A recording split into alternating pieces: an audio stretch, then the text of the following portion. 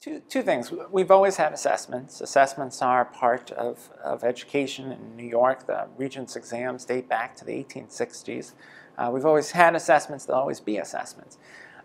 To me, one of the key anxieties is around how, unfortunately, in some places, instruction has been reduced to test prep and to rote test prep. And I think a lot of the anxiety around assessments in American education today is a reaction to pedagogical decision making that is misinformed. It actually turns out that doing rote standardized test prep activities causes students to do less well on the exams, not better.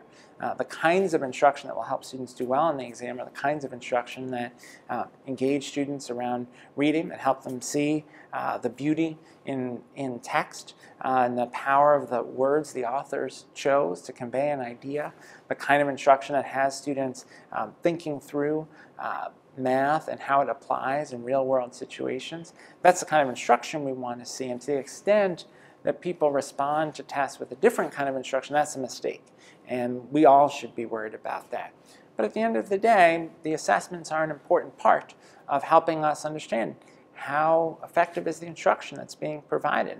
And it gives us information, the assessments give us information to inform schools, teachers, parents about how things are going and what needs to happen next, how much work is required to get students to college and career readiness. But I'd much rather know that in 7th grade than find a student not knowing that they're not prepared for college and careers until that first day of college when they sit for those placement exams and are told they have to go to high school classes instead of college classes.